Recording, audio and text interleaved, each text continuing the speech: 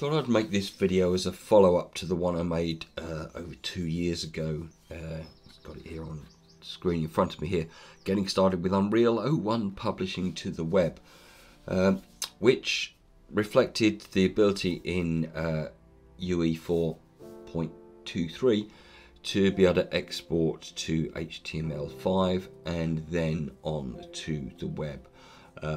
So I had a very brief look at it, and although it had limitations, it was a way of getting a finished, albeit small, project online, and that was deprecated from 4.24 onwards, and there hasn't been a way. There's been a small community effort to keep this thing going, but there hasn't been anything from Epic to allow publishing to the web formally.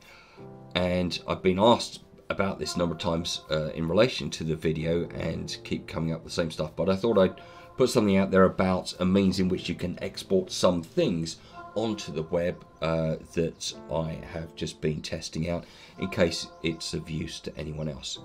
So the thing is using the gltf format, which has been championed by the Kronos group, and there is an exporter plugin. This goes up to 4.27 currently, so not UE5, which is now out. So if you go to the marketplace and type in gltf, the thing you want is gltf exporter. Here it is, 4.25 to 4.27. You install that to the engine. Once it's in the engine, it then becomes available as a plugin.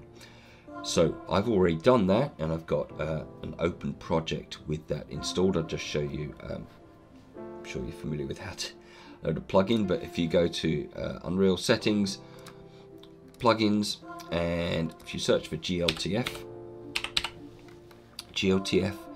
exporter for the Kronos gltf 2.0, and there's also an importer there as well, and I've also got a plugin for using it in Datasmith.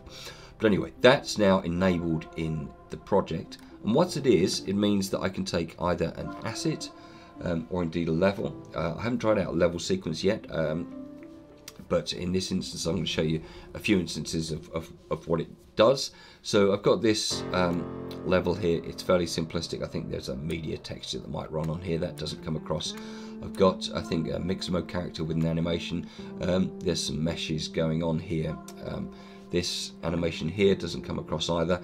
It's very partial, but it may be of use if you want a lightweight way to show somebody a kind of 3D layout you've created in Unreal. So how do you go about doing it? It's fairly straightforward. So I just find the level here, and I right click it. Is it right click? Yeah. And choose Asset Actions Export. And because I have loaded the plugin, I have not only the usual choice of exports, but I've got additionally now one for this GL transmission format, gltf. Now, because there are a multitude of files that are created when you export in this format, what you should do is create a folder. So go new folder and then go gltf4. I'm not going to do this, but this is how you create a folder imaginatively.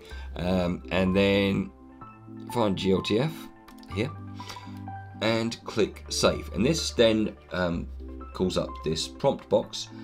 I've been using the default settings. It does have to scale it down quite considerably, so leave that as is, although it looks quite extreme. I've tried with several things, including with metahumans, which don't seem to export with any degree of success, but I've kept the material bake size at 1024. All the others I've left the same. I think I've turned on animation sequences if that's not on. As I say, I haven't tried level sequences yet, but I'm using the default settings here, and then just click export.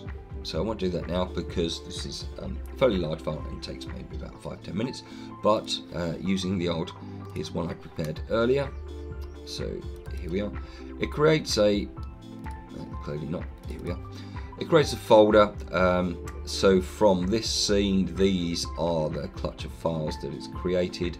So it's creating PNGs and normal maps and so on and so forth. And then this is the main file. Actually, this is the main file here. Total size of this is 75 megs.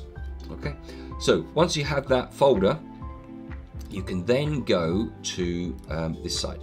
I'll put it in the link below, gltf-viewer.donmccurdy.com. And if we go back here, what you do is simply drag the folder here, and then there it goes. It comes up here like this,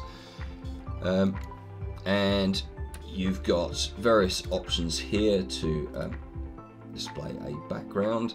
You can show it in wireframe, skeleton there, grid. Auto rotate just gives you kind of display functionality, so you can see around the scene. It doesn't seem that you can change the speed of that screen space pan. I'm not sure what that does. Background color, change lighting. Various options here to change the background of what we're seeing there. Exposure levels, add lights. And in terms of animation, I've got additional animations here that powered the kind of water fountain and the media, but although they're acknowledged here, they don't seem to be playing back, although the idle state for the mixed mode character does. I didn't have any additional cameras here. Let's try. Ah, yes. So it is recognizing cameras. That's something I've just discovered in the course of this video. So I could set up cameras here. So this makes it more useful if you're doing a kind of very basic mock-up previs for somebody. You can put some camera positions in.